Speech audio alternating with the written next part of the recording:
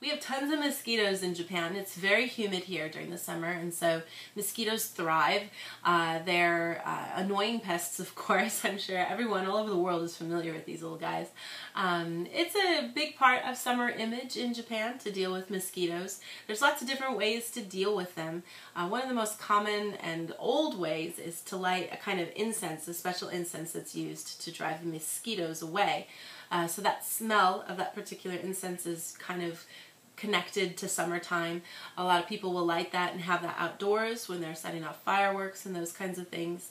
So it's a kind of a fun way to get rid of bugs without having sprayed medicine everywhere, which is kind of a nice alternative. A lot of people also have these little kind of electronic devices that have like kind of a medicine inside that's then put out into the air, kind of like an aroma refresher, if you might be familiar with that, but it's actually medicine to make the bugs go away. So a lot of people have those plugged in all over their home, in their rooms where they're working and stuff, to get rid of the mosquitoes. You can also find things that you can wear on your body that have that kind of medicine in them, little containers that snap onto your pocket or your backpack. Another really common thing is to buy little stickers, and the stickers smell and they make the mosquitoes go away, and so kids will put those on their bags and stuff when they go on trips when they're in school so that they don't get eaten alive by the mosquitoes. They even have special ones for babies that are supposed to be milder and not as harmful, and you can put them on the baby's clothing and stuff so that they don't get bit. Everything is done to try to prevent bites, and then there's also lots of fun ways to handle bites once you've gotten bitten. There's really cool, kind of minty, kind of cool alcohol-based kinds of things that you can rub on them that make a really nice impact right away because it's very cooling at first.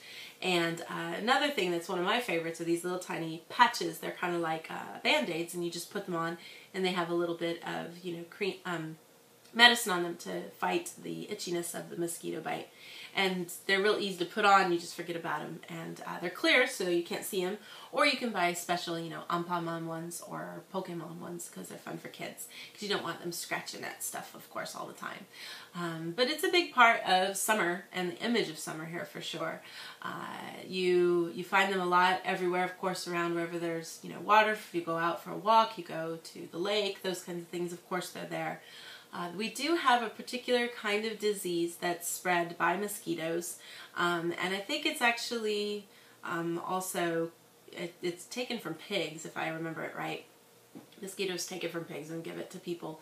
So kids get immunized for that particular kind of disease here, and you try to avoid, obviously, getting bit. We don't have some of the other diseases that people have to deal with, like the West Nile virus and stuff like that. We don't have to deal with that here, but just the general feeling of the fact that they're very annoying and hard to deal with. I know there was a game for PlayStation a while ago that was about where you were a mosquito and you're trying to survive after getting beaten up by people, and your goal is to suck as much blood as you can. Kind of funny thing to think about when you get a chance. But I'd be curious, if you guys have any special memories of bugs. Of course, annoying bugs like these.